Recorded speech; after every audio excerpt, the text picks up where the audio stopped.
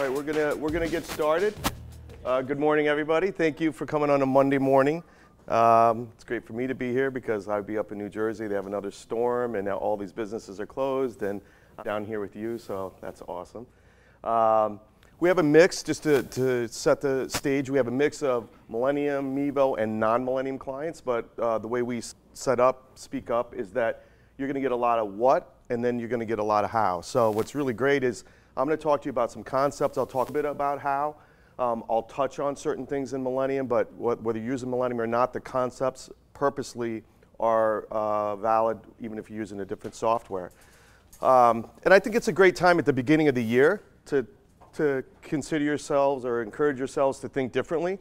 Whether you're a small salon or not, you're allowed to think big, right? And with the tools that are available anymore, I think it's really great that you can actually look big even if you're not. So if you're big, there's some tools that you're probably not using that I would encourage you to consider using in 2015. If you're medium small, think big. The tools are going to allow you to do the same stuff that the biggest salons and spas out there are doing. So that's really what this is about. Now, you'll also see that we gave you the Speak Up Action Plan. For anybody that's been to our experience that we do for Millennium, one of the things I really encourage is I really don't want people to come to something like this, get that temporary motivation, and then you go to the salon tomorrow and all hell breaks loose and you forget about all of it and none of it happens. You know, you've invested your time, you're here today. I want to make sure that you actually get some really actionable concepts. We've got all these little areas throughout the booklet you were given to take notes, and I encourage you to take notes and really try to take at least one or two of these concepts and implement them in your salon over the next, coming weeks. So that's my goal, because just to be here to entertain you, I'm not that funny. I can be funny. I was telling them I can be funny, and even trying to tell them how funny I wasn't funny. So I'm hoping that we actually have a good time here. I want to encourage you, towards the end of the segments, I'll give you an opportunity to ask a couple questions. So the format is basically I'm going to go over 4 concepts, 4 strategies that can help you grow this year.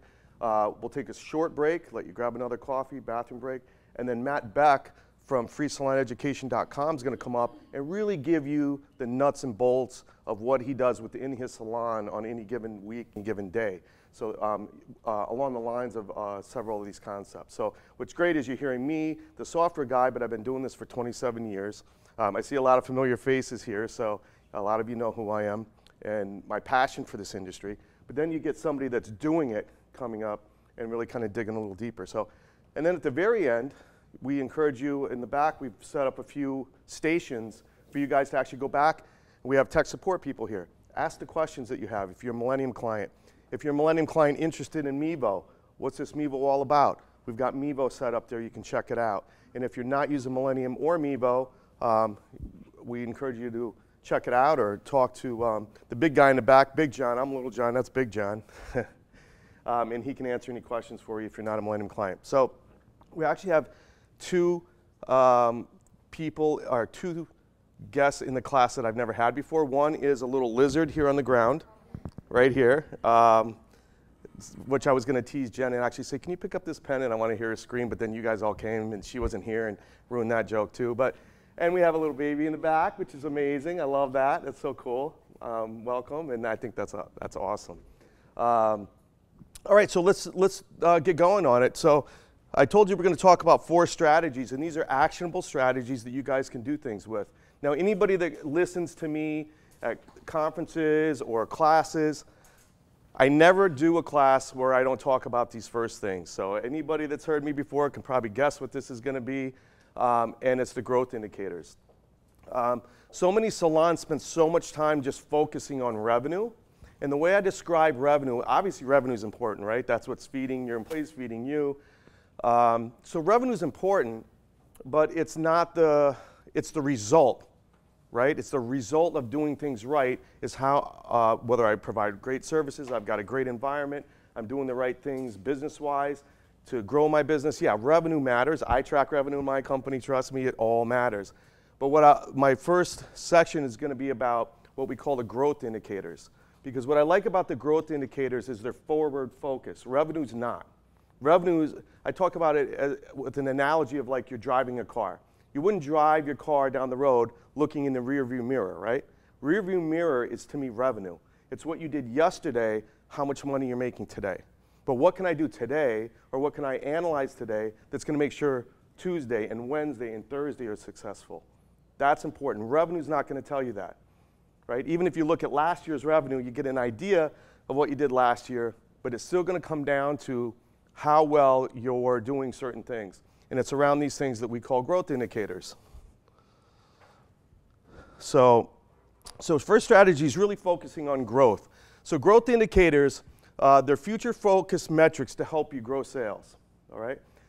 And again, anybody that hears me do these classes knows my passion for the front desk.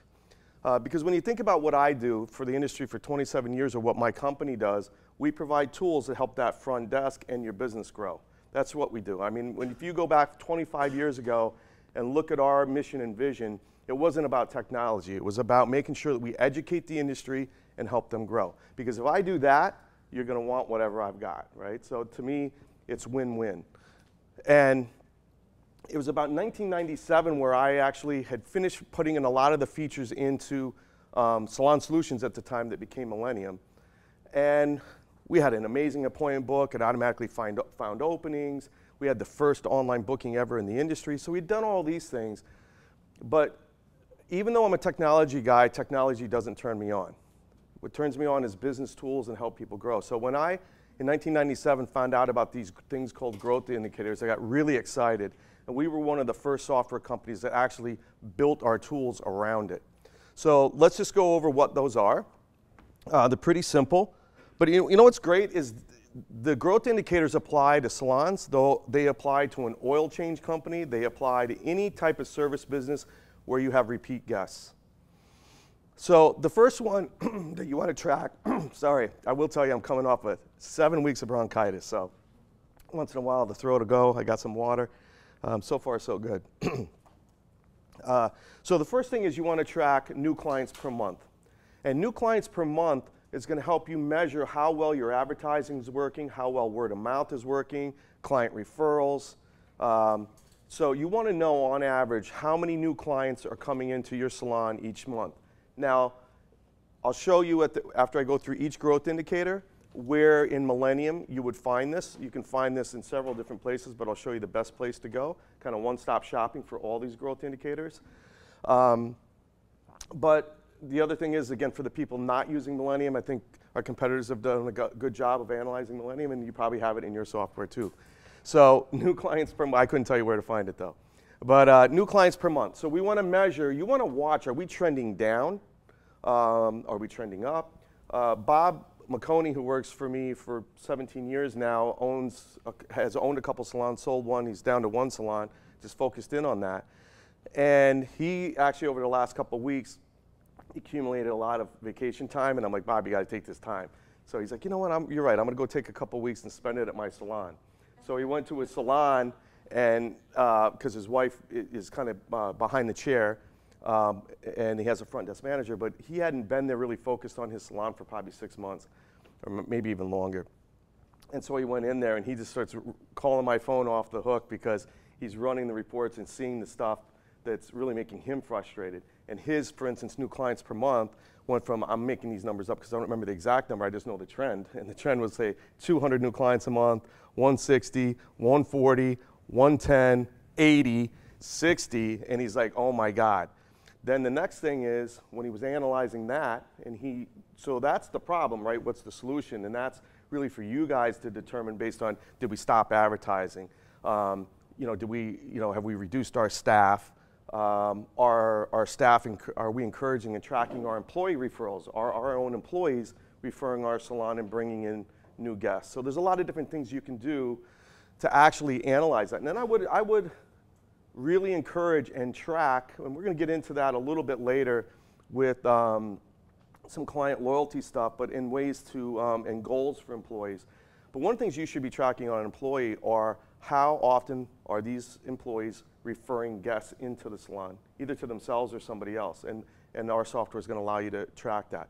But you need to know what your new clients per month are. Then the next thing you need to know are, of those new clients, how many of those are we retaining?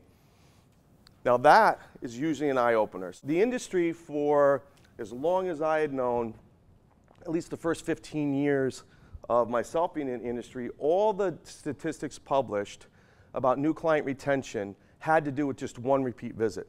So on your notes, if you look at the packet we gave you, it says, okay, there's kind of two different columns. It's like, okay, what's the industry average and what's a goal?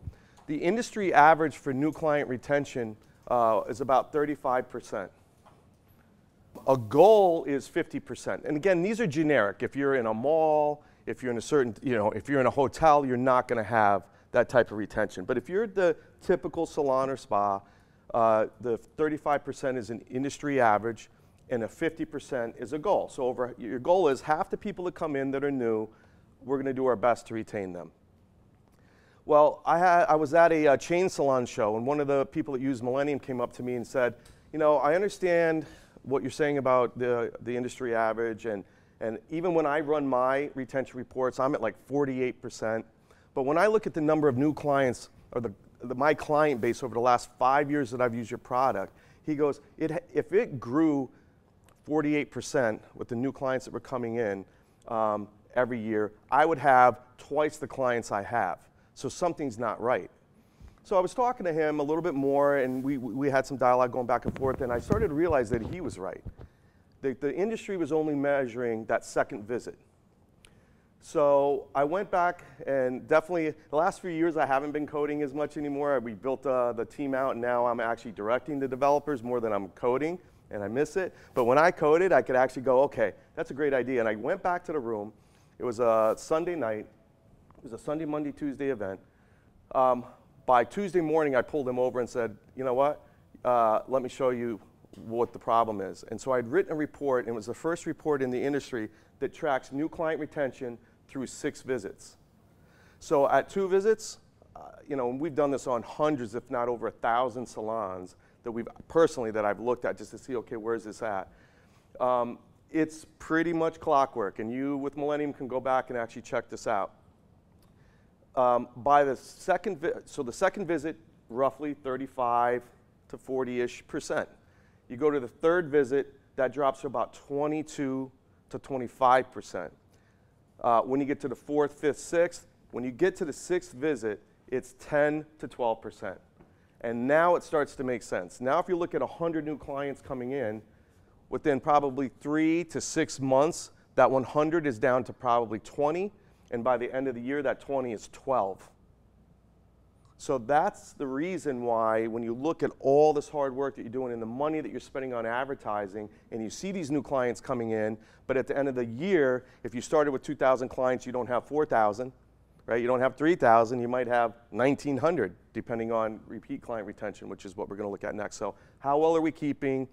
How well are we doing at bringing in a quantity of new clients and retaining those clients to make up for what?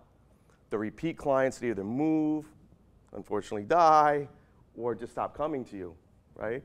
So you always want to keep that equilibrium or have those new clients and that retention of those new clients outpacing the people that you're losing. And again, in Millennium, that's the MA200 report, and we're going to glance at that in a minute.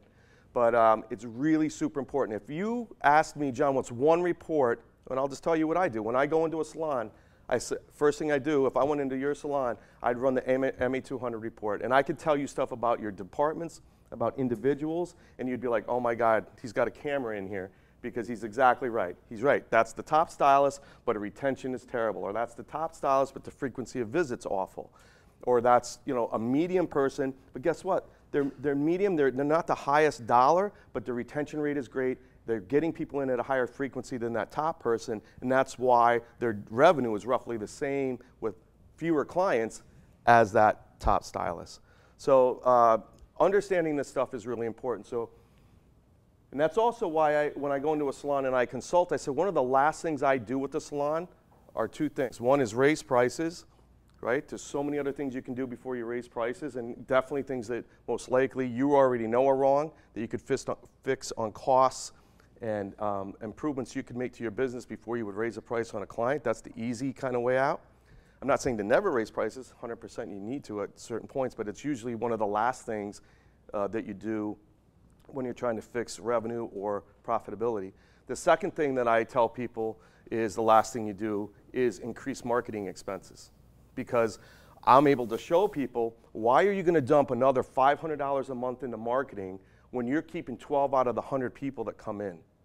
So let's fix some of these other things. They're going to help increase your revenue and profitability without spending money.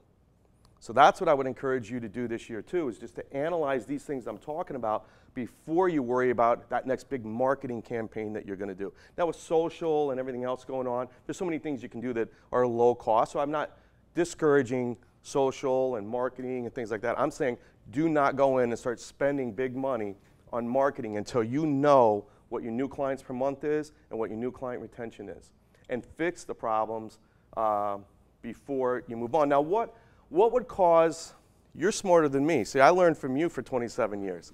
So what would cause in your mind, what would be a reason for low new client retention? Yes? We have a salon in Miami that's near a very wealthy area. And a lot of people are snowbirds. Mm-hmm. But right now, we're kicking ass. Mm-hmm. Summertime, they're all gone away. Right. Is there a way to differentiate between the clients that live here and Yep. client retention and the ones that come in 3 or 4 times in the wintertime and then go Yep. back home? Yep. So in Millennium, so his question is, you know, his high, you know, the snowbirds come down and then they leave. Also, a salon that's in a mall might have high, forget what we call it in Millennium, but people that just passing through, right? Transient, thank you. So in Millennium, under appointment types, that's where you can actually tell it does not count towards client retention. So you're going to create a snowbird, see, I'm funny, snowbird appointment type, and you're going to turn off counts towards retention. Now there's also defaulted into Millennium a transient appointment type that you turn off counts towards retention. I would also do it on wedding party, right? You know, event client, right? So that if you have an event, you're encouraging these people to come to the event, but you know that it's an event. You hopefully keep some of them as clients, but that one visit you don't want to count towards your client retention number. So it's important that your software actually allow you to determine that. So again, so many years in the industry and trying to make these numbers meaningful, that's one of the first things that I did, is add the ability to really say, okay, when I book that appointment, just put it under snowbird or put it under transient so that it knows not to count that person and show lower retention. Because you want to focus in on the people that you can really make a difference on, not somebody that's back up in New Jersey that you're not going to be able to get to come back. Now, the other thing nice about that is in the client selection screen, you can actually select certain types of appointment types when you're doing marketing and not market to that snowbird and waste your money. Like you're doing a special next week and it's June, they're not down here. So where I was going with the new client retention is that I think the other thing that you need to analyze, so I'm not a stylist. I've done this for a long time. I really can look you in the eye and say, I understand you, I understand the industry, I understand your front desk, I understand stylists. I always joke around that I'm schizophrenic. I'm a drummer, but I'm a programmer. So I'm right brain, left brain, and you guys are right brain, so it all works out. I don't think if I was a programmer, a typical programmer, this industry would have driven the typical programmer crazy. I love it. So from that perspective, I do understand your business.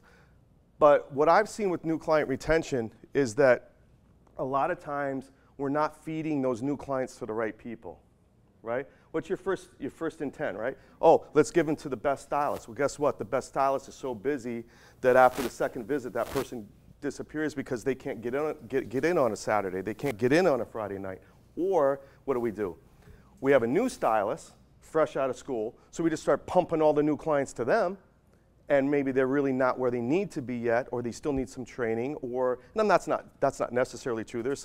We're in Paul Mitchell School, Miami, and I want to just thank Hector and the team here for allowing us to have our event here. All the Paul Mitchell schools and a lot of other schools in the United States use Millennium.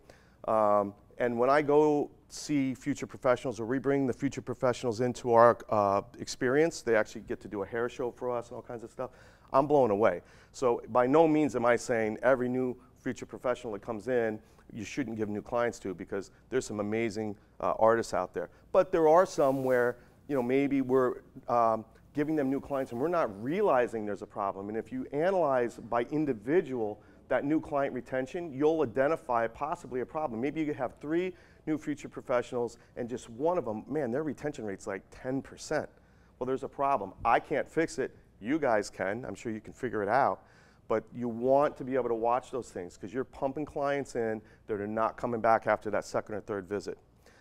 That report, by the way, if you want to write it down by the new client retention area, it's called New Clients by Visit. So it's under Analytical Reports in Millennium. So it's an analytical report called New Client Retention by Visit. And that's the one that'll show you through 6 visits. Now, I encourage you to do all of last year. So you do it from like January through December. And it's going to show you, actually even better would be if you did, like, if you have enough data, I would go to the middle of 2013 all the way to present. And it's going to really give you, it's going to give all those people from 2013 plenty of time to come back 6 times, and you're going to get some really relevant data. Now, why did I do 6 visits? Because the average salon, I'm jumping ahead a little bit, but the average salon only gets about 5 visits a year on a client. Now, you've got nail clients that might come in 18 times, you've got color clients that might come in 4 times, but your hair client is in that 6 range, right, every 2 months. You know, we'd love it every month, and for men it should be at least every month, but that's why we went out 6 visits, so that you could kind of look at a year and say, did those people come back 6 times? And you'll see the graph, and you'll smile when you look at yours, because it's going to probably be in the 8 to 15% at the high end range of new client retention. And then you start analyzing monthly the other retention reports under analytical reports. There's a retention summary that does it by employee. So you can start to identify, okay, John's retention is really great, but Jen's is medium and Susie's is awful. So let's figure out why. And let's stop giving clients to her until we figure out why. Okay? So that's important. You work hard and spend a lot of money usually to bring those clients in, and a lot of times we're giving them to the wrong people. Either the super busy person that can't retain them because they're too busy, or their prices are too high, or the new person that just isn't quite ready for that onslaught of new clients, and we're not keeping up with whether or not they're keeping them or not. Yes? So you're saying the average frequency of visit for the industry is 5? 4.88 to be exact. So I'm going to get to that in a second. So I jumped ahead of myself. So repeat client retention, let's hit on that, and then the next one's frequency of visit. So repeat client retention. So we analyze how many new clients we're bringing in a month. Then we analyze how many new clients we're keeping. Then we analyze how well are we doing at keeping the people that already love us and are loyal to us and have been here at least X number of visits coming back. Repeat client retention industry average is around 70%. And the goal is 85%. And the 15% attrition you allow, and I've heard people say this and I just kind of find it funny, is you allow people to move or die, but otherwise you want them to come back, right? Those are the 2 excuses. That's why you get that 15%. But 85% of your repeat clients, and again, a repeat client, to his point, would not be a snowboard, it would be a snowbird. It would be somebody that, you know, consistently comes to your salon at least once every 90 days. So repeat client retention is another thing you want to analyze, because what I basically told you, and I'm going to show you in the MA200 report, is you want to keep a balance. You want to be retaining more new clients than the repeat guests you're losing, because it's real simple. If you don't, it's going to be real hard for your sales to rise, because you're losing clients, it's going to decline. So you want to be able to track that.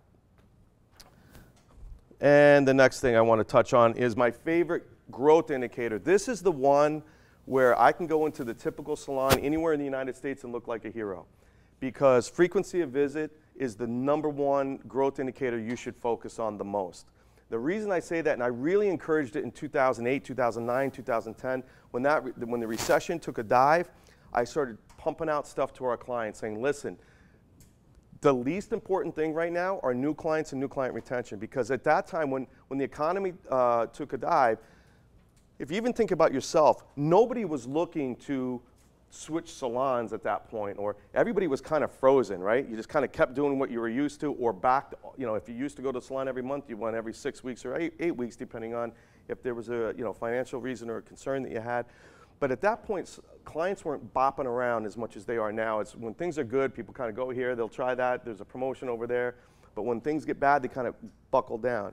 And what I was explaining to salons is, right now is not the time to try to bring on new clients when the economy was down. Your number one thing is to take the clients that already love you and come to you and get them to come in more often.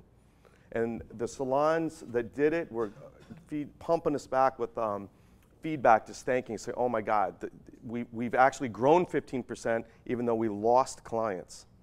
So how do you do that is pre-book. So, you know, I want to explain, because, you know, if I went around the room and said, how many of you pre-book? A lot of you would probably say you do. But when you walk into a salon that has a culture of pre-book and does it right, it's a whole different game. It's a whole different game. And we all do it. We all go to the dentist and we'll pre-book that 6-month out appointment. But then we think that our guests aren't willing to pre-book for next month. They are, as long as from the day, and I like to encourage from the moment that new client comes in, that's where you want to start that whole mentality of this is what we do. And it doesn't start at the front desk, it ends at the front desk. It starts with the reception, I don't even like receptionists, the front desk professional, when they're first booking that appointment, and then when the service provider is taking care of that guest, before they finish their hair, they're already talking about, well, so, you know, talking about the style, talking about how great it looks, and saying, okay, so I'm going to need to see you in 5 or 6 weeks, so I'm going to walk you to the front. I always use Susie. Jen always makes fun of me. She's like, who's Susie? I go, I don't know. Susie's the first name that always comes to my head. So Susie, the front desk professional, so the stylist would say, you know, I'm going to bring you to the front, and Susie's going to book your appointment in 5 weeks. So which, you know, if it's today, are Mondays really good for you, or is there a better day? And so the question isn't, do you want to book your next appointment? The question is, what day and time works the best for you? And you don't let Susie have that conversation. You let the person that just touched them, styled them, made them happy, have that conversation with them. That is a night and day difference. You're going to go from 25% pre-book to their salons doing 75%, 60 to 75% consistent day over day pre-book using that methodology. It actually solidifies even more if you use Millennium and you print your work tickets. The stylist will actually engage in that conversation and write the recommendation right on the work ticket, so that the guest is actually seeing, okay, I'm telling her to see you the week of, you know, February 16th. And then they walk them to the front, and Susie, here you go, and thank you. And now it's a professional recommendation, not Susie just saying, oh, would you like to book another appointment? No, I'll call you back when I look at my schedule. That's why you get 10%, 25% pre-book. When a salon goes from that 10% range and gets it above 50%, the growth is crazy. It's 15 to 25%. Because it's real simple. If I just told you the industry average is 5 visits a year, it's actually 4.88, but let's just call it 5. The industry average is 5. The goal should be at least 6.5 to 7. And the good news is, when Bob was looking at his salon, he got back to me and he said, well, this is the bad news. The good news is, because our client base has shrunk so much, the book has opened up and my frequency of visit has gone up. So he's gone up from the 5 range to the 7 range. So they're doing something, they're pre-booking more. So they're realizing, wow, there's not as many phone calls coming in, there's not as many clients coming in, there's something they need to fix. But what they did is start pre-booking, and their revenue has only dropped slightly because the frequency of visit went up. Now, if you think about, let's just say 4 visits to make the math easy and not keep me doing math while you look at me. 4 times is really easy. So if I get 1 more visit, right, 1 out of 4 is 25%. So if I got 1 more visit, I just grew as a stylist, my business 25%. It's real simple to explain to them. 1 visit is 25%. If I got 2 visits, I just went 50% higher. And most likely my productivity has just gone above 85 to 90%. Okay? Now the thing is, there is an equilibrium here, and you got to keep an eye on things, because what happens when you keep increasing that frequency of visit, at some point, it could affect retention, right? It gets to a point where now you've got people coming in at such a high frequency that I can't get in on a Saturday, and now all of a sudden now I start to go to somebody else. So there is a whole science of watching productivity as well. If I see that somebody's productive 3 months, 90 days straight, averaging over 90% productivity, I guarantee you I've done this and blown people's minds. I said, oh, really, 90%? And their salon owner's happy, right?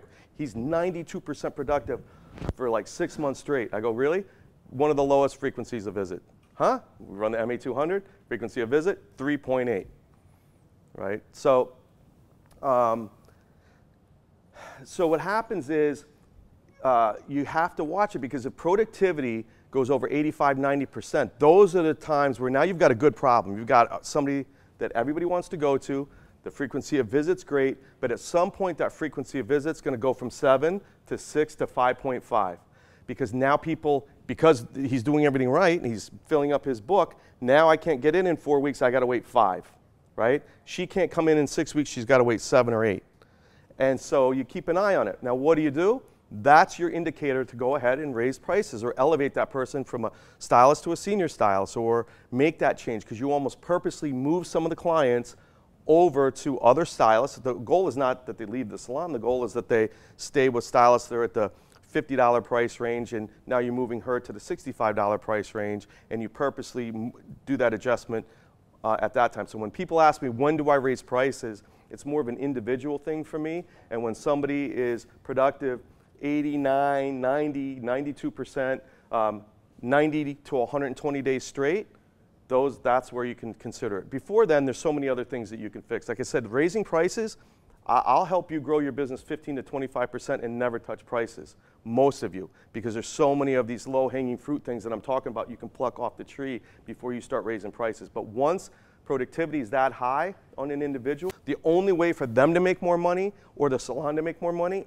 is to raise their price.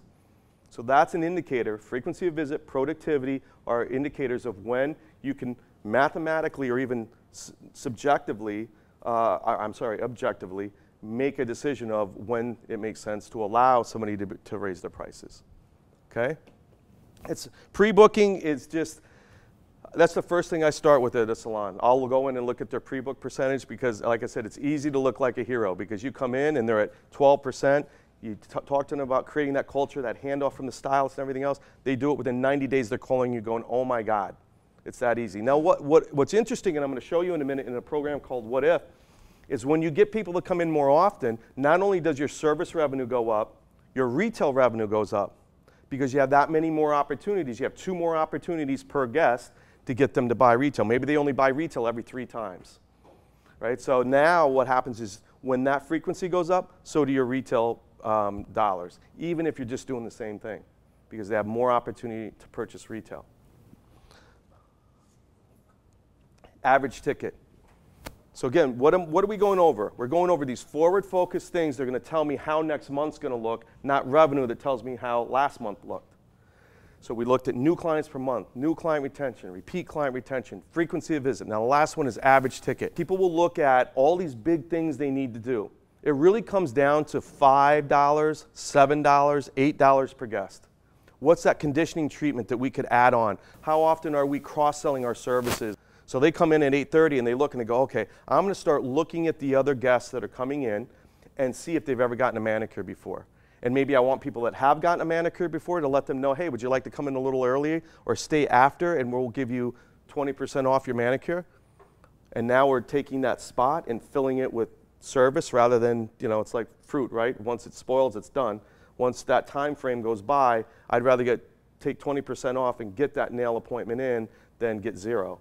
So there's so many things that front desk could do. I do a whole class on just front desk professional, getting that front desk to think differently, and they don't just answer the phones and ring up sales. That's like the byproduct of what they do. The real stuff they do is fill up that book, pre-book, and help that way. So average ticket really is a measure of how well we're selling retail, how well we're upselling services, cross-selling services, and again, just finding, people think that you have to do the big thing. You don't. Find that $5 to $8 per guest that you could really encourage. Again, is it a conditioning treatment? Is it a scalp massage? Is it, I don't know. You guys are better at this than me, like I said. But there are plenty of things you can do. And actually, I will give, we do a lot with Paul Mitchell. We do a lot with a lot of the manufacturers, but we're here at the Paul Mitchell School. And I'll tell you that I think they've done what they call the wash house amazingly, where they actually have these sell services and things you can do while the person is getting the head shampooed. I mean, for me, one of the favorite things for me is being able to lay back on that bowl and get your head massaged. Maybe they squeeze orange juice or whatever they end up doing on it, or whatever. Just put on the music and make me happy, and massage my head for 5 minutes. I'll pay $5 for that. So there's a lot of different things that you can do to just increase that average ticket, but it's in $5, $8 per guest range. And having dialogue, the next thing that we're going to talk about after this stuff is goal setting for yourselves and employees. So having the right dialogue with them is so important, right? If you just start saying, I need you to go from $85,000 to $120,000, that's overwhelming. That's your goal this year. That's overwhelming. What we're showing you here are ways that you can give them very specific things to get there. If you say to them, I need you to sell $5 more per guest, that's a lot more attainable to me than $40,000. I don't even know where to start. We're going to pre-book more, and we're going to do $5 per guest, and you're going to get to that $120,000. Average ticket. So industry average, there is not an industry average, right? Your haircut's different than your haircut's different than your haircut. So what I encourage people on average ticket, number one is just know your average ticket. Your salon's average ticket is, and each individual should be proud of whatever their average ticket is. So my average ticket is $46.50. What's yours? Oh, I'm at 42. Oh, I'm at 61. Wow. Each individual, if you walk up to them and you're running your salon like a professional business, I should be able to walk up to any stylist and say, what's your average ticket? And they'll tell you, right? And I see it all the time in the best places. Now, I also see very often that you walk into a salon and you say, what's your average ticket? And they'll give you a range, which means they don't know. Well, my haircut price is this, and my men's haircut price is that, and it's about $45, which means they really don't, if I ran the report, it's probably not. So the most important thing for average ticket, there's not an industry average. Just know what yours is, and then as a goal, increase it $5 to $8 a ticket.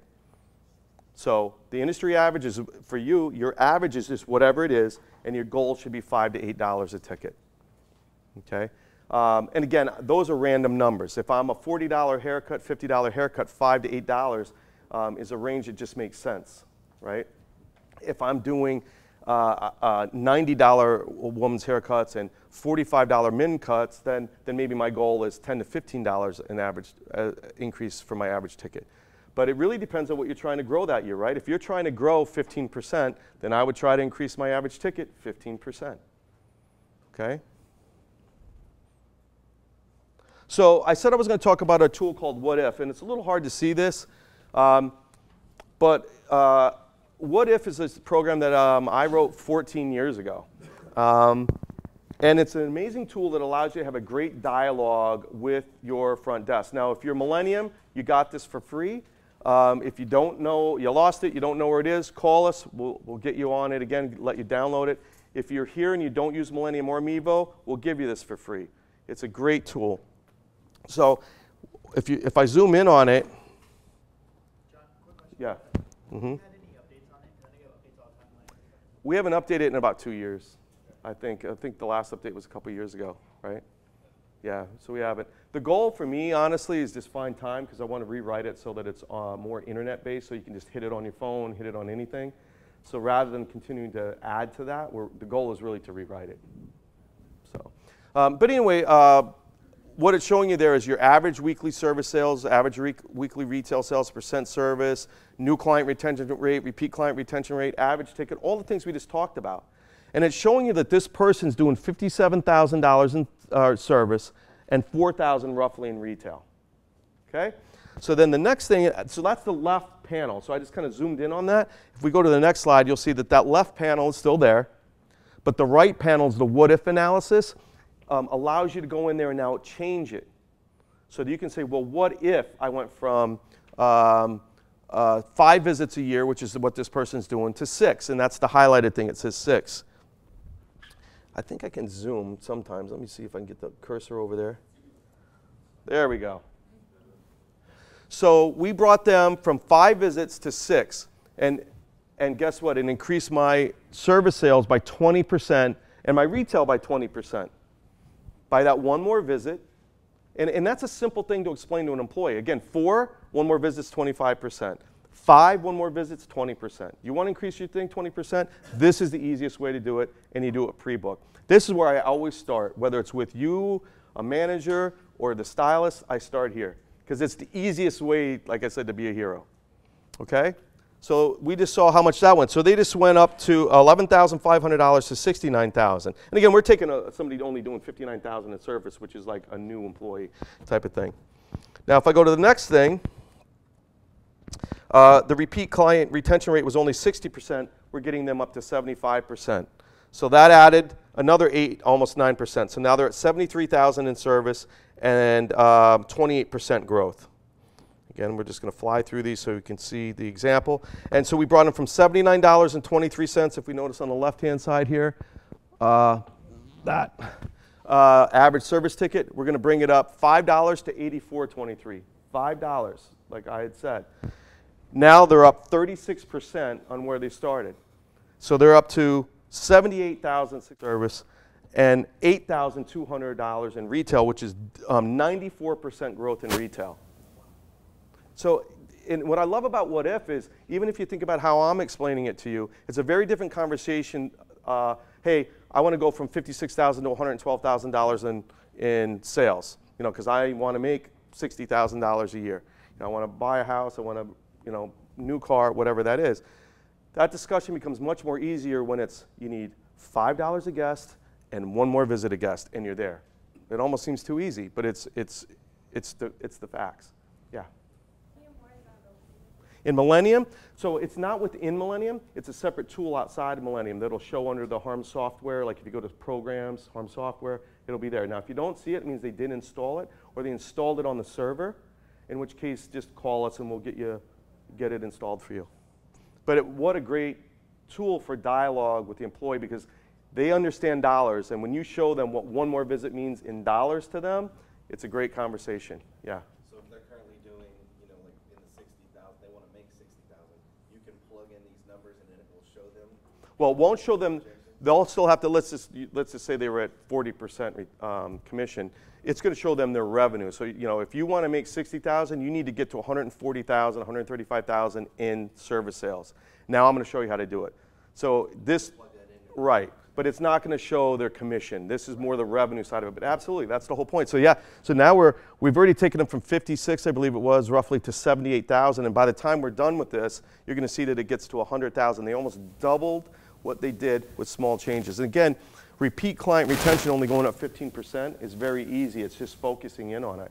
You know, recognizing that somebody hasn't been in 90 days and using the tools that are in the software, or even the automation that I'm going to show you that's in the software. Yeah. The number underneath the service sales, like in black, like the 21,000, that is? That's the growth, the dollar growth. That's the so they went up 21,000 in services just by those couple changes. Okay. And then so now let's see, we did that one.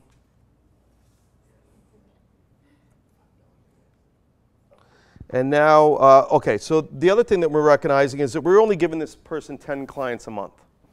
So over on the left, you see 10, and where it's highlighted in blue, we're going to move that up to 20. Because we've talked to them about what they need to do. We're getting smarter about rebooking those new clients, which also helps new client retention. That's the other thing, the reason I love pre-book is when people get a culture of pre-book, their new client retention also goes up. Because you're not giving that client the chance to leave and forget about you. They already have their next appointment booked. So your new client retention rate will go up with pre-book. So to me, if you leave this class and just take one thing, create a culture of pre-book. It's not saying pre-book, you're probably doing a little bit of that now. A culture of pre-book and pre-booking are 2 very different things. And when you see a salon that has a culture of pre-book, it'll blow your mind. It's like a well-oiled machine, and they're hitting 60 to 75% pre-book. All right? So we did that, and now they're up to 90,000. They've increased 56% in service. And then I believe this is the last one. The new client retention, we brought it from 35 to 50%. And let's see where we end up with all that. Let's zoom in. So they are now at They went from 57,000 in service and 4,000 in retail to 99,900, let's just call it 100,000 in service, 73% increase, and 10,000 in retail, which is 147% increase. And nothing I did is like huge, like, oh, it's because, you know, they did this thing that's, you can't pull that off in a salon. Everything I just did, one more visit, giving them more clients, because new clients, and making them understand the importance of pre-book and retention of those new clients, and $5 a guest. Those are the key things that we did. And that's the difference. This is math, it's science, it's real. So that's why I focus, and that's why I want this class to start with the growth indicators, because we're always just looking at, oh, what's your revenue, what's your revenue? Revenue is the result of yesterday. These things, by monitoring them and setting goals on them, and Millennium allows you to do that, Mevo allows you to do that. Most tools do not allow you to set goals on these growth indicators. Both at the team level and at the individual level, Millennium allows it. How many of you, and this one usually makes me sad. Jen, I have till when? 10:30, good. How many of you use the goal setting in Mevo or Millennium?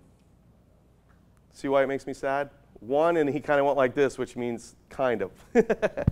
He doesn't have a culture around the goals yet, but he's set them. No, that's good, but it's not unusual. So what happens is you get a tool, right? Whether it's Millennium, Mevo, or whatever tool you're using, and you get going, and then you get a little complacent. It's running the front desk, you're ringing up sales, things are good. I can show you why you should be using goals in Millennium. So I'm going to switch over to Millennium quick. Well, before we do that, this is the MA200 report. The MA200 report is under Analytical Reports, MA200. It's my favorite report in all of Millennium. It allows you on one sheet of paper to analyze the department, and on the next sheet of paper, analyze the individual. So you can sit there with the department sheet of paper that says, here's the average ticket, the client retention, the frequency of visit of the salon area of our business, and Susie's our front desk, Bill, the stylist, here is where you're at, and it's amazing. So imagine you've got what if to show them where they can go, and you've got the MA200 to show them where they're at, and where they're at compared to the department. And that's why I love this. So it's got your hours worked, your productivity, on the left quadrant here, you've got your service sales, your take-home or retail sales, your percent of clients buying retail, and if you scroll down, this is, bless you, this is where I love, one of the reasons I love this report. If you scroll down, number one, you get some eye candy graphs to show where they're going, where they're trending on service and retail, but above that, you've got your retention, frequency of visit, and pre-book. So retention, they're at 67%, a little, and this is real data, so this person's a little under the average. Average is 70%. They're at 67. New client service, new client retention's at 71%, which is really great. The core clients, there's a thing right here, that 957. It's something that we kind of created. It never existed before. Core clients is the difference between your retained repeat clients and your retained new clients. That's that little indicator that I told you about of whether you're trending up or down on how many clients you're going to have, and it's projected out a year. So let me explain that. So the repeat client service is 1,110. The new client service is 298. The repeat clients retained is 744, and the new clients retained is 213. What we do is we take the repeat retained 744, we add it to the new retained 213, and we end up with 957. That's that core client number. A lot of people call in, what is core clients? It's just your repeat retained plus your new retained. And then what I do when I'm consulting with people is I check that number against the current repeat client number. So 1,110 are my current repeat guests. My core clients is 957. Am I trending up or trending down over the next year? There's 1,000 right now, and I'm going to end up at 957. I'm trending down. Now the good news is I'm barely trending down. There's times where I'll look at someone's data, and they might be at 1,110, and it'll say that the core clients is 700. Meaning you're going to lose 300 clients if everything stays the same and you don't fix something. Meaning I'm probably losing more repeat guests than I'm bringing in of new guests. So we need to fix that. We need to figure out how to get more new guests in, and more importantly, fix retention. Now we happen to see here that their retention rate is great. And then below that is average frequency of visits at 7.57. Very good, right?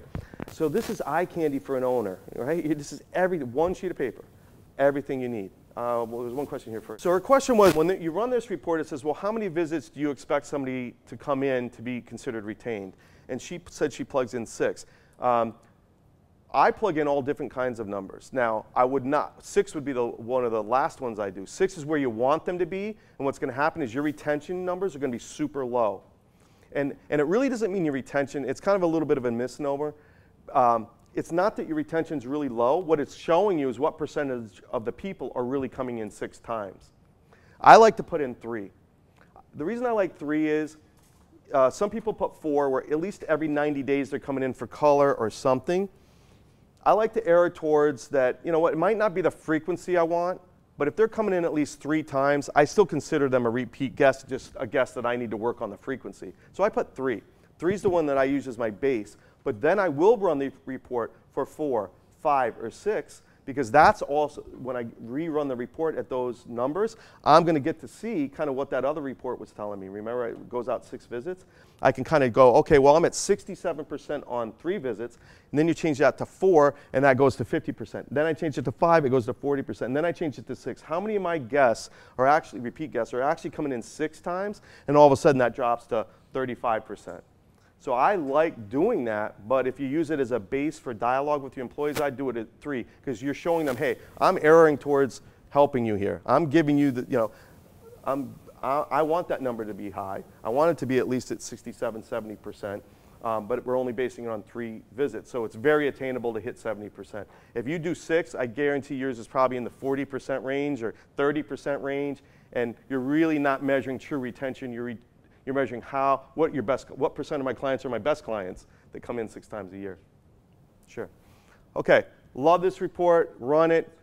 Now, again, be honest, how many of you have seen this report before? Okay, that makes me feel a little better, at least half of you. Okay, so that's good. This is, if you run one report for your dialogue with your staff, let it be this one. And MA. So it's under analytical reports. So when you go into your reports, it's under analytical, and it's the MA200 right there. And the other one that I talked about, new client retention, is the MA210. I didn't have the number. It's 2 below that. New client retention by visit, the MA210. Run that one, and again, you'll smile. Not smile, you might frown, but then smile, because then you'll know, and I know what I'm talking about, and I haven't seen your data, when you see 8 to 15% new client retention by the 6th visit. Okay. Got to keep going here. So now let's talk about goals. So typically when a salon sets goals, it's on revenue. We're going to try to hit $1 million this year. We're going to try to hit $750,000. We're trying to hit $2 million. And again, that's good. And even my company, we set those goals, but it doesn't tell you how you're going to get there, and those growth indicators do. So I think it's important, even at the salon level, to set your revenue goal, but also to set the goal. What is our goal on pre-book percentage? What is our goal on new client retention? What is our goal on even gift card sales and things like that? So typically you'll set it on service revenue, retail revenue, pre-book percentage, frequency of visit, average ticket, and client retention. If you set goals just on those 6 or 7 things, that's all you need. And anything more than 7 data points is usually too much, right? You can't focus on that many things. And as a matter of fact, when you leave here, what I would prefer is that you pick 2 of those things to really focus in on. So, and one of them should be pre-book. One of them should be frequency of visit, and the other one might be average ticket. It might be retention if you think you have a problem after you run reports. But start with just a couple. But Millennium is going to allow you to, and Miva will allow you to set goals on all these things. Even set goals on inventory value. When you're in Millennium in the team goals screen, it actually lets you set a goal and actually see your past history of inventory value. There's so many salons I go into where you have $15,000 worth of inventory in stock, and that's just dead money, right? If you're not turning that every 6 to 8 weeks, that's just money sitting there collecting dust. So you should have a goal or set a goal with your front desk to say, listen, we want to try to maintain, in a typical salon, it's $8,000 to $10,000 of either back bar and or inventory. And so what's great about the goal screen is you can pop in there and see, oh, where were we at in December? Oh, wow, we hit 15,000, because it creeps up on you. That 8 becomes 10, becomes 11, then 12, and then you have a good month and maybe it drops back down to 11, and then you have a couple bad months of retail sales, and now it's at 15,000, and you're still ordering. And you don't even realize that you're putting more, what I call dead money, into that closet or back room. So knowing what your inventory value is important too. There's plenty of ways in Millennium to do that. I'll touch on a couple all together here. Gift card sales, setting goals for gift card revenue. What I love about gift cards is a couple different things. One is it's money that comes in today that guarantees me at some point, or at least 70% of those people are going to come back to my salon.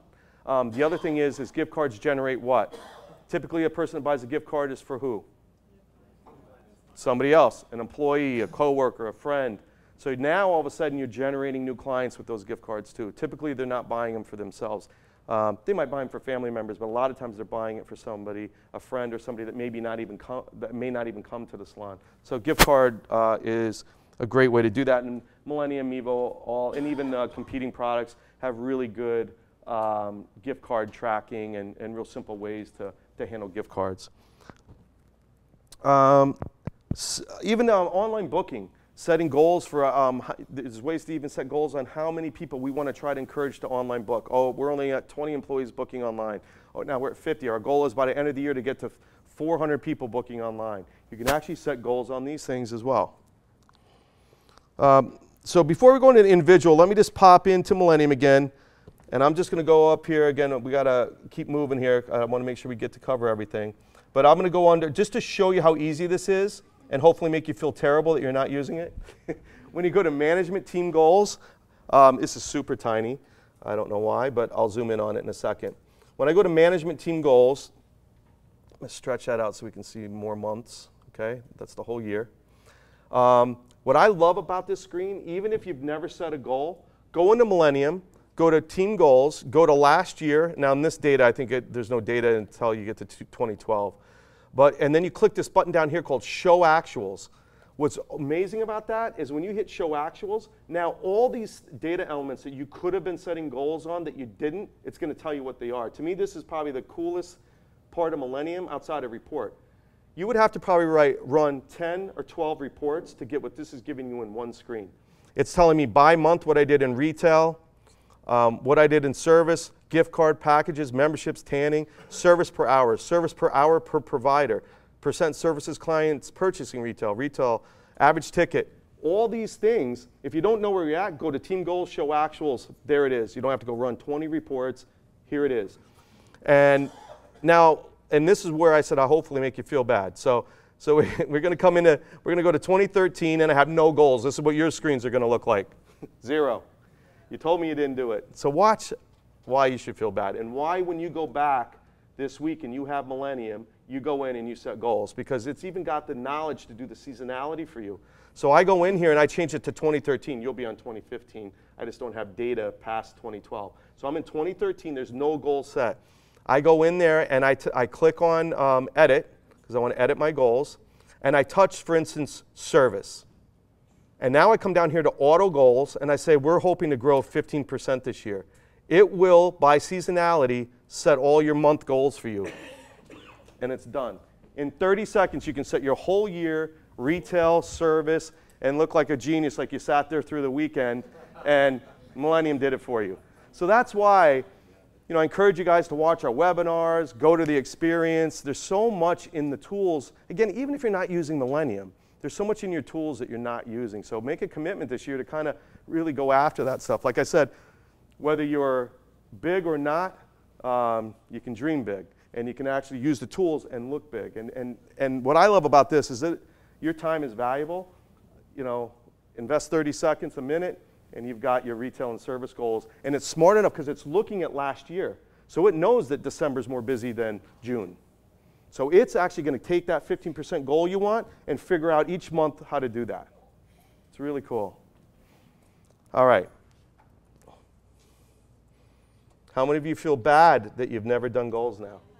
All right, good. You're making us feel like the worst men. The thing is that it was, when we got the system, we were so happy, and we're like, we're not using any of it. We don't understand it, so that's why we're here today. Good. Like, this is like the stuff that we've been trying to do the hard way. Like, Yeah. Yeah, this, I'm really proud of what Millennium is. This is the Paul Mitchell edition, but, obviously we have several versions of Millennium that are basically the same, just wrapped differently. But we're really proud of what the product is. And, even as we build Mevo, I go back to Millennium, or Bob goes back to his salon at Millennium, and it's like, this tool just does everything you need it to do. So, a little question, sorry. yeah. Do you offer, I'm not sure, something for the actual front desk professionals to come in? Because I feel like sometimes, like, whether they forget to put in the right, whether it's a new client or repeat, like, sometimes in the craziness of it. Yep. So I think some things get skewed when I see, sometimes I think like the entering of certain things are not being done. Right. So maybe just like, do you offer like a training for them or like some kind of seminar like this that they? Yeah, so we do, at the Experience, we do front desk class called Front Desk Professional. It's usually one of the senior people, myself, Bob, teaching this class because we're just so passionate about the front desk. She asked about training for the front desk. We also have recorded webinars, so definitely reach out to tech support and find out how many webinar credits, what did I say? That was funny, it wasn't webinar, it sounded funny, but how many webinar credits you have, and they can actually watch it in their convenience. So I've personally done, I believe they recorded the webinar of me doing Front Desk Professional. Part of it is just one-on-one training too, which you can also get. We sell training packages at very nominal fee where they connect to them over the screen. What do you guys use? Go to meeting or? Yeah, and the webinars now are free for everybody. That was just for education. Okay, so the webinars are free. So there's hundreds of them up there. So definitely there'll be something there. And then if you want the one-on-one, they can connect and actually go through your data with them. And a lot of times it's just training them to pay attention to what's popping up. Or, for instance, you're looking at your retention rates and go, well, that doesn't seem right. Knowing that by appointment type, I can say, well, don't count the wedding party because those people aren't going to come back. So you're always trying to set the system to encourage and favor the front desk or the stylist to get the highest rating they can, because you don't want them to be able to go, well, that's because of that 20-person wedding party we did on Saturday. And you're like, oh, yeah, So, all right, I'm going to keep going because we're going to go a little over the 10:30 because we started late, and we were going to give you an extra break there, so we'll just shorten that a little bit. But I want to make sure that I get to cover everything that's important to me. So now I'm not going to go into the Millennium to show individual goal setting. All right. So even the individual screen in Millennium allows you to do the same thing we did for the team. You go in there and you go to Bill, and you go to Service, and you go Auto Goal. Boom, there's his goal for this year, 15% growth, all done for you. So even individually, you can set these goals very quickly. Now you do that under Data, Employee Info, and there's a tab that says Goals. Okay? But why are setting individual goals important? I mean, it's pretty obvious, but when I first started the company, Bob was my first sale employee, and I never set goals for him. And he used to come in and actually just ask me, he's like, how am I doing? I'm like, oh, you're doing great. And finally he came in after a few months, he's like, every time I come in, you say I'm doing great, but great 2 months ago was 8 sales, and then I hit 20 sales last month, and I'm still great. Like, what's the goal? He goes, set goals for me, even if it's each month.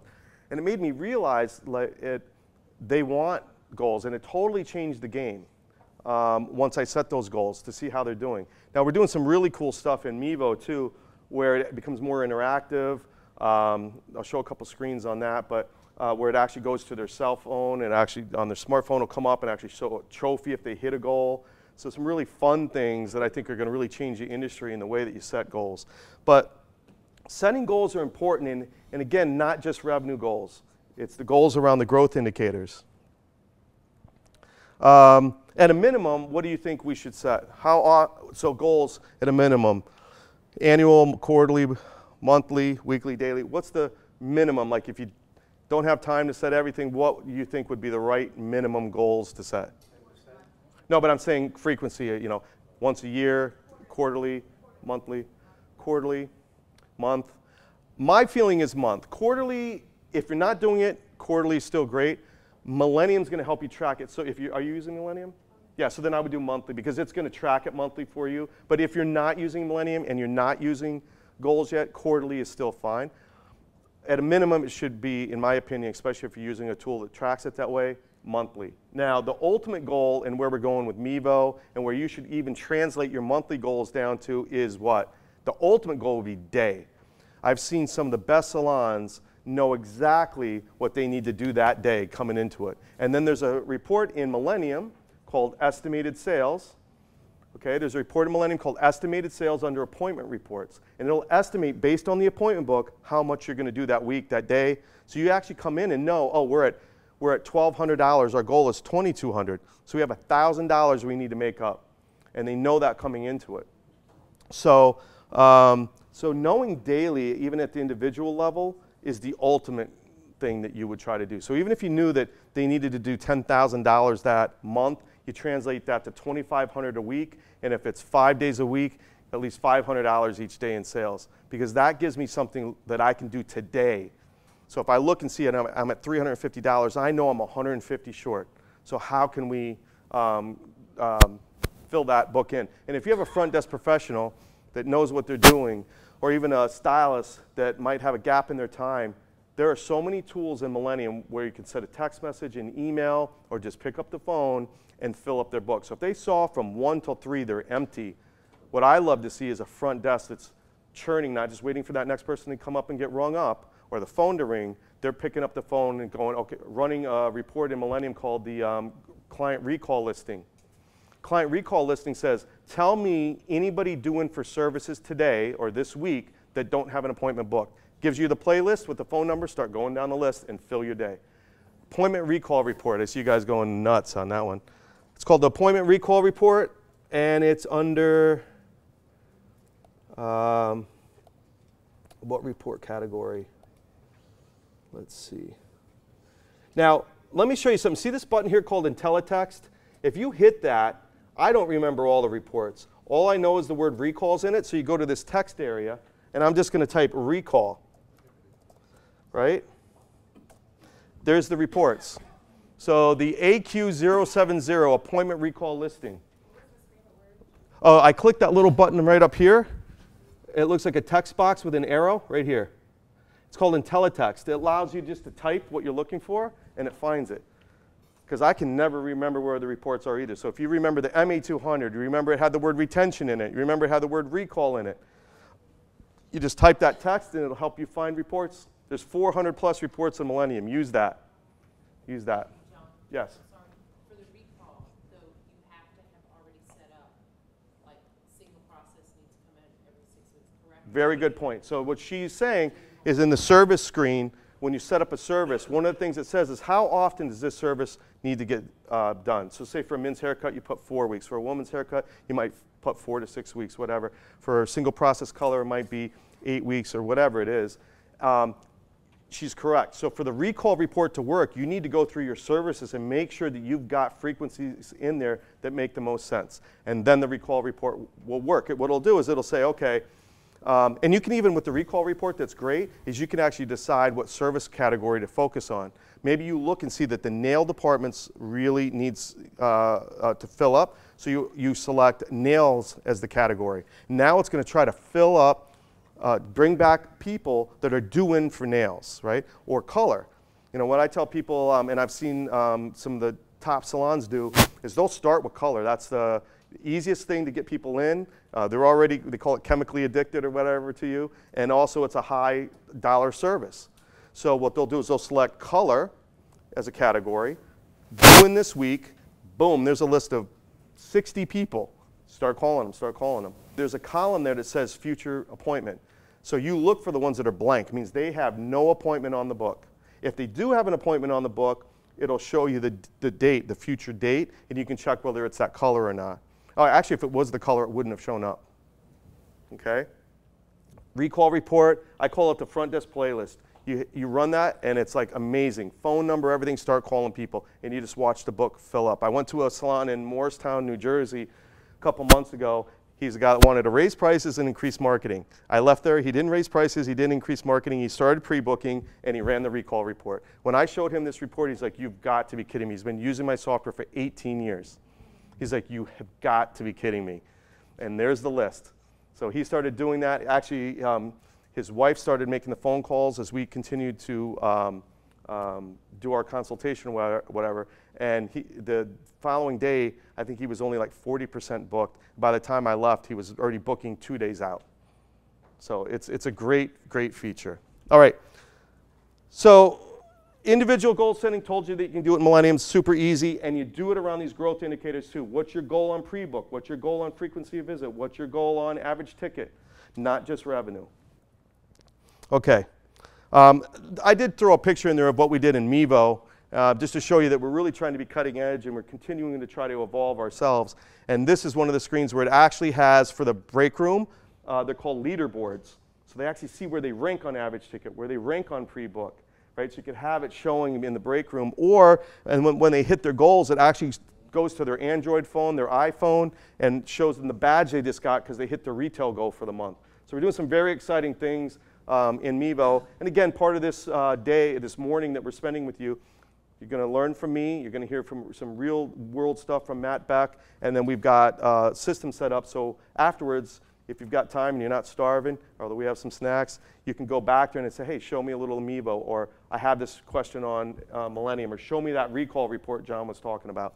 So definitely encourage you to do that. So I just gave you one of the best strategies for filling your book up every day, and that's the recall report.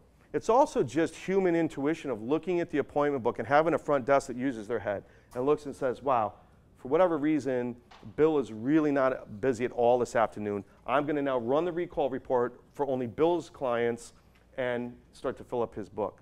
And that relationship, there's a lot of times, the relationship between stylists and the front desk, a lot of times, unless they're buddies, is like this, right? They screw up their appointments. You know, and there's a love-hate there for sure, and there's definitely trust issues. But when that front desk starts to fill up Bill's afternoon and do these things that are more proactive, definitely heals that relationship a lot. And because they're pre-booking and things, there's not as many phone calls coming into the front desk. So when I pre-book, then I'm also not answering as many phone calls so that I can do some more of these proactive things. I actually tell salons, if you don't have a front desk professional and all the stylists, and I don't care whether you're a 4-chair salon or 2-chair salon, if you don't have a front desk at all, I strongly encourage you to do it, but only once you understand the tool and how you can use it. Because if you bring somebody in for, let's even say $10 an hour, in 8 hours you're paying them $80. If they do just a couple things that I've showed you, they're going to make you $80 an hour, right? They're going to book 6 or 7 people for $50 services and bring in $350, let's say, in one day. So as long as you don't have them just there, and it's also for customer service, it's just much easier for the ring out process and taking an appointment. So if you don't have full-time front desk professionals, I would encourage it, but again, only after you really understand how they can use the tool and you set them up for success on how to really help the salon. And they're a money profit center, not an expense when you do it right. So I always push that. Client loyalty. How many of you use client loyalty in Millennium? Cool. Oh, that's good, a few of you. So the great thing about the client loyalty is you can set up a points ratio. I like to use 1,000 points equal $1. You can do whatever you want. The reason I do 1,000 points equal $1, if they have 22,000 points, they have $22. Real simple to figure out.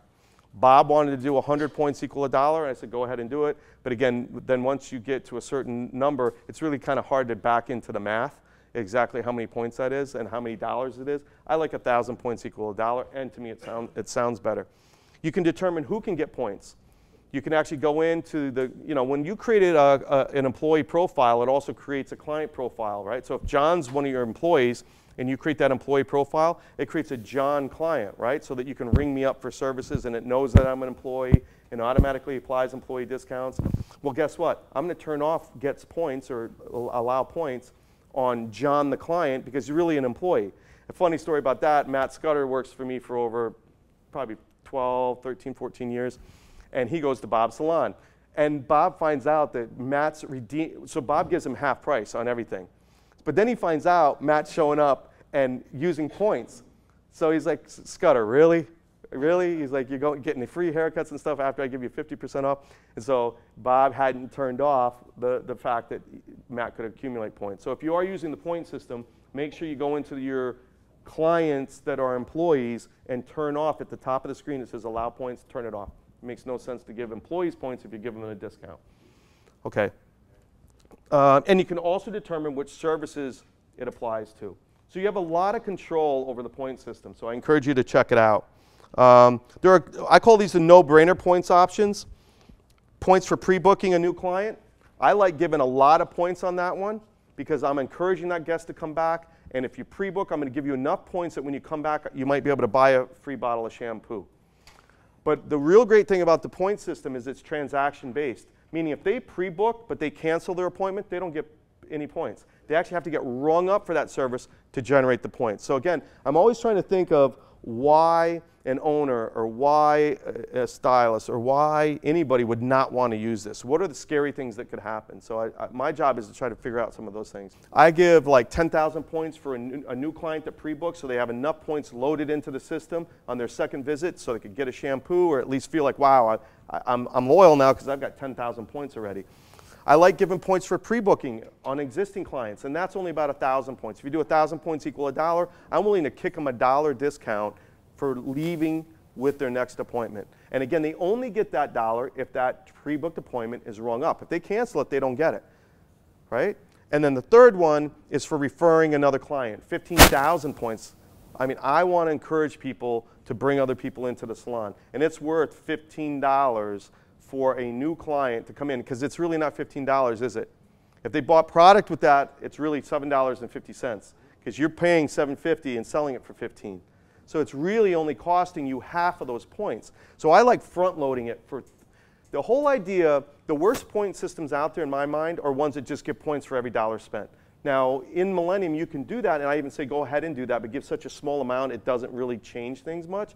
The real things you want to do are influence behaviors that they weren't doing before the point system. So I want to encourage pre-booking. I want to encourage new referrals. I want to encourage trying a new service. Those are the things that I give large point amounts for. So what are concerns about, I'm going to go 5 more minutes, Jen. Is that all right? What are employee concerns? It's really about the employees going, wait a minute, if you're going to let them pay for things in points, you're not going to pay me. That's the #1 concern about the point system on the employee side. So the next question is, what's the biggest concern for an owner? Giving away services. Wait, so they accumulate these points and then they come in and get a haircut and they get it for free or they get it for 50% off? So what I explain people, so those are the two things. The employee worrying about not getting paid and the owner going, I'm going to give away the shop, right? So the right thing to do is to really analyze this point system and make sure that you're doing it right. If you do it right, you can't go wrong, especially with the way we did it in Millennium, because we're doing it in a way around these growth indicators. We're increasing the average ticket, or they're not getting points. They're buying retail, or they're not getting points. They're pre-booking, or they're not getting points. They're referring clients. They're doing these things that help you grow. So let's just say that you gave me 15,000 points for a new client referral, and it's a $45 haircut. I give you 3 new clients within a year, and I finally accumulate that 45,000 points, and that next service is free for me. Are you okay with that? You've got 3 new guests, hopefully coming in 5 times a year. Those 3 guests times 5 is 15 visits. Let's just say that it's a $40 ticket. I just brought in $600 every year, year over year, to your business, and you're giving me a free haircut. That free haircut is costing you $45, let's say that $20 to the stylist. $20 for 3 new guests. So to me, if you set it up right and you see somebody redeeming and getting something for free, in your mind you should be like, awesome, this thing's working. Because they gave me something far more valuable than the points or the free haircut they're getting. The other thing I encourage for the people with the point system, allow them to redeem the points for whole units of something. You don't want them coming in and going, oh, you know, I'm going to put the tip on my points. Oh, I'm going to buy this $12 shampoo. I have $3.50 in points, so redeem those, you know, 350 points or 3,500 points towards the shampoo. It's a nightmare. You don't want to deal with it.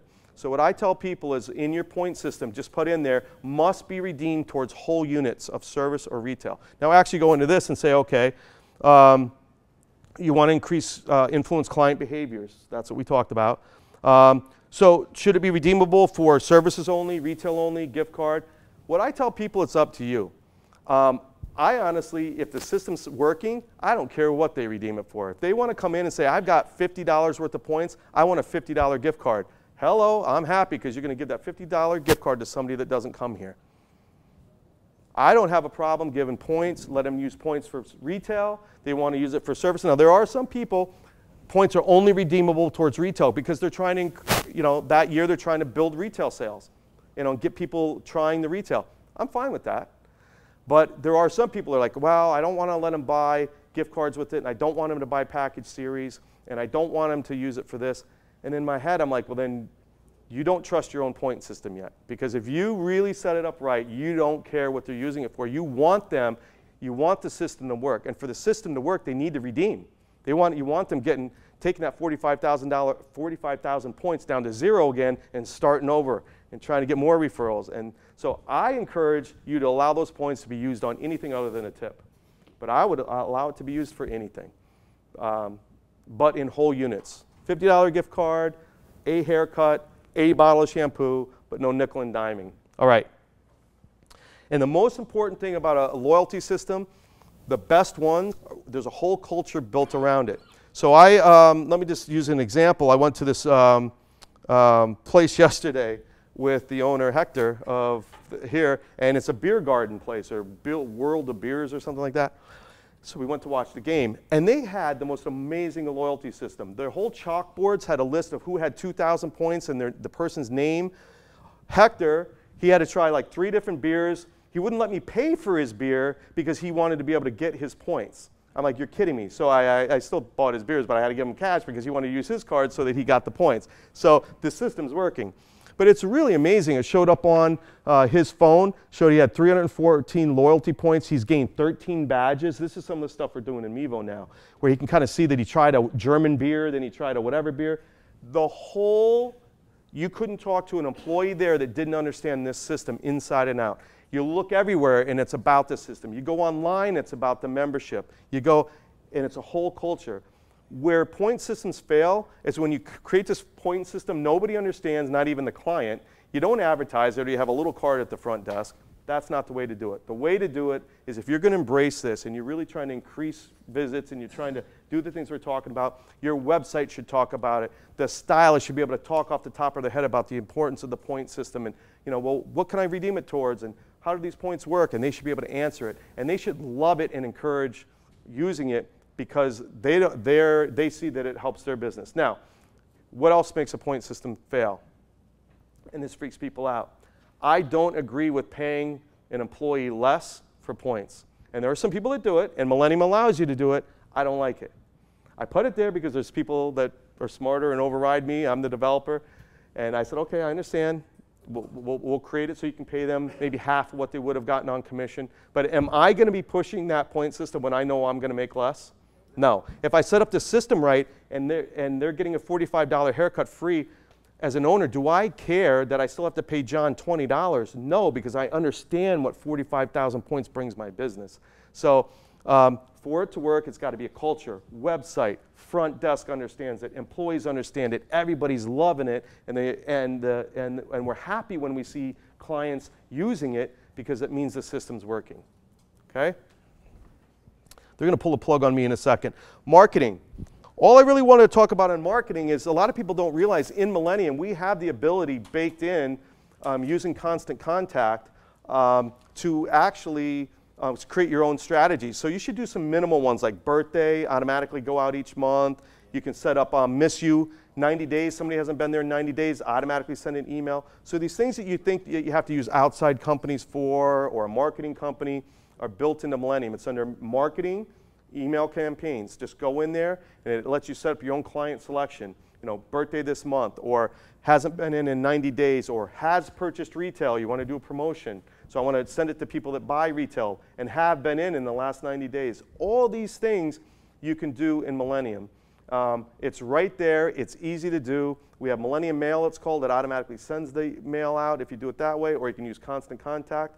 Another thing that you can do, I like to do, if you just pick a few, you send out the birthday ones, you send out the miss you because they haven't been in 90 days. I like sending out a new client welcome. I like sending out a new client welcome, no future appointment. Write that one down. New client welcome, no future appointment. Client walked out the door. I want to welcome them, but I want to recognize that they didn't book an appointment. There's just a checkbox in the client selection screen that says no future appointment. Then what it'll do is segment, okay, out of 100 guests, there's 40 that walked out without an appointment. And then at the bottom of that email, I'm going to welcome them, and I'm going to say, and we did notice you haven't booked your next appointment. Click here to visit our online booking site 24 hours a day. Right? So you get your online booking going that you have in Millennium, and you put a link to it. So now John, who has an appointment, is going to get, hey, welcome to Elysium Salon. Jen, who has an appointment, I'm sorry, came in as a new guest, but doesn't have an appointment, is going to get, welcome to Elysium Salon. We noticed you haven't booked your next appointment. We'd love to take care of your next service. Click here anytime, 24 hours a day to book your next appointment.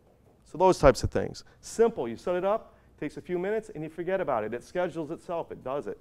Now, the other thing that you can do is use Demandforce. There's another partner that we have that's from Intuit, and they actually handle all this for you. They kind of just, you go through a little setup with them. It's, you know, depending on the size of your salon, it's anywhere from $250 to $400 a month, but then they give you a report showing all the revenue that they help generate and all the things that happened. And a lot of times you're seeing, yeah, I paid $250 or $300, but it brought in $2,500 in revenue. So it's like, okay, I'm okay with that. So those are some options that you have through us. So quickly, online booking, if you're not doing it anymore, clients expect it. If you haven't turned on online booking in Millennium or Mevo, do it. Clients are expecting that to work. 70% of your bookings will come from a smartphone. And we have a smartphone version of our online booking that has a whole nother feel that's really easy, one-finger way to book appointments. Millennium eGift, something we launched a year ago. Put a little link on your website. You can sell gift cards 24 hours a day, and it actually goes right into Millennium. You show up the next day, and it shows you there's 6 gift cards sold. So very reasonable. Again, you can talk to the salespeople. I don't know exactly. There's something called web openings you guys should check out that we also offer through a third party.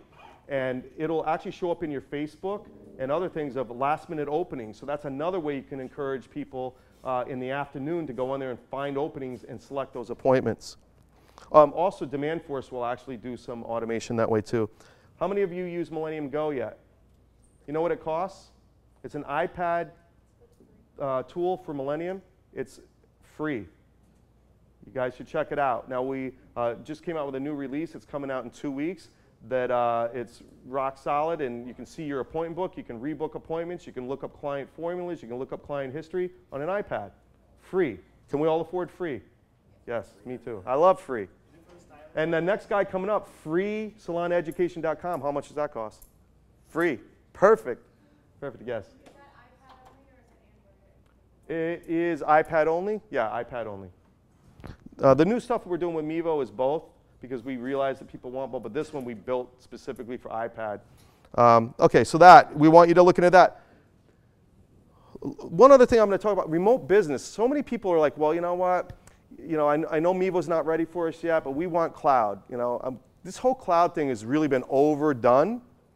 What you want is the stuff I talked about before that's going to grow your business. Cloud is fun, and yeah, you can do certain things on your phone and on an iPad, but it's not necessarily going to grow your business. I'm not saying it's not important, but you know, it's not going to take you from here to there.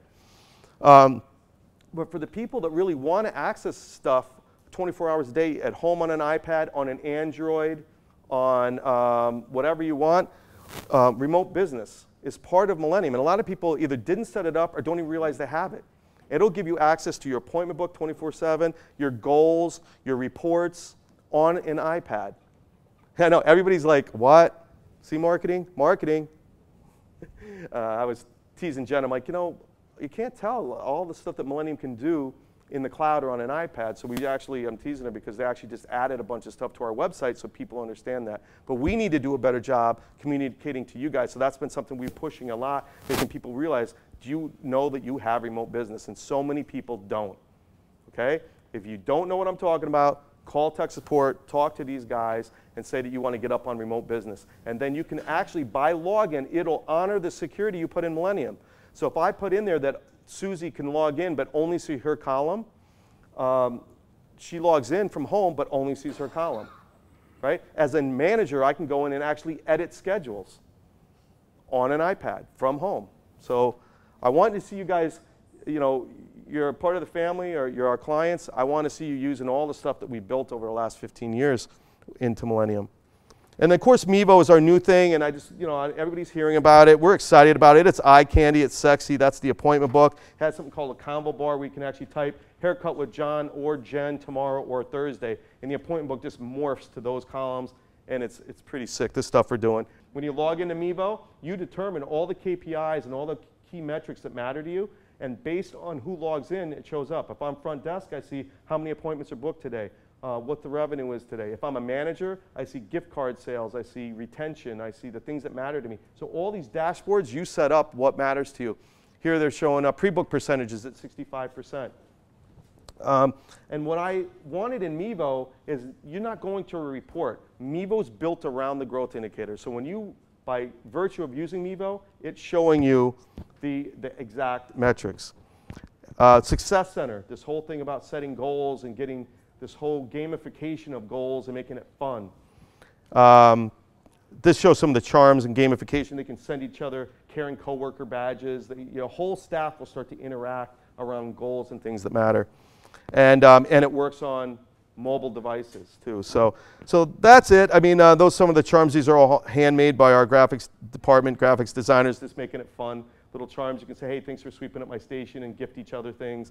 It's a lot of fun. But that's my time. I went a little over, but we started a little late. We're going to only take about a 5 or 10 minute break, and then Matt Beck's going to come up and really talk about how to do some of this real world stuff in the salon, which I think you're going to love. Grab some coffee, grab something to drink. Bathrooms are around the corner, and we'll get going again. But thank you.